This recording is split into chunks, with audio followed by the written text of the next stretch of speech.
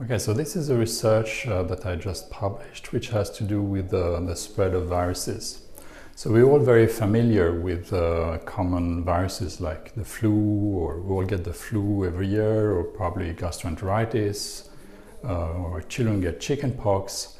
The question I address in this paper is how do these viruses travel in time and in space, and whether this is linked to any policies that the government can set in place.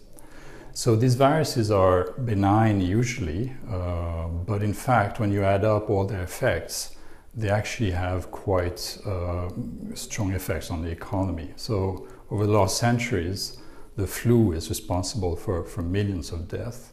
So it's not a trivial matter if we think of it that way.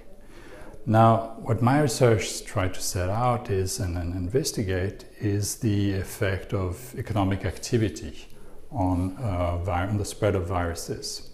And what I show is that viruses are much more likely to spread during booms than during recessions. The reason is that more people are traveling.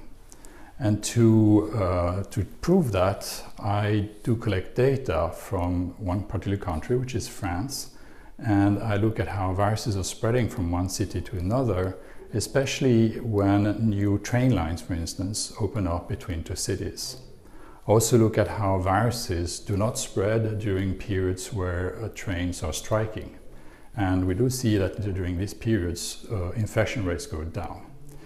Another way to curb epidemics, if it's not by shutting down transportation, would be to shut down schools, which has been done in some countries as a measure to protect the public. And what I see there, again with data from France, is that closing down schools, or during school holidays, epidemics dramatically decreases. And based on these two observations on transportation and schools, I performed some calculation to see whether this is an efficient measure, cost-benefit analysis, to see whether this is able to reduce the epidemics.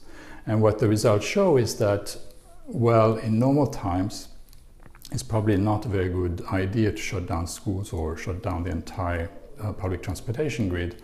But if the virus is a bit more dangerous or a bit more aggressive, it becomes worthwhile.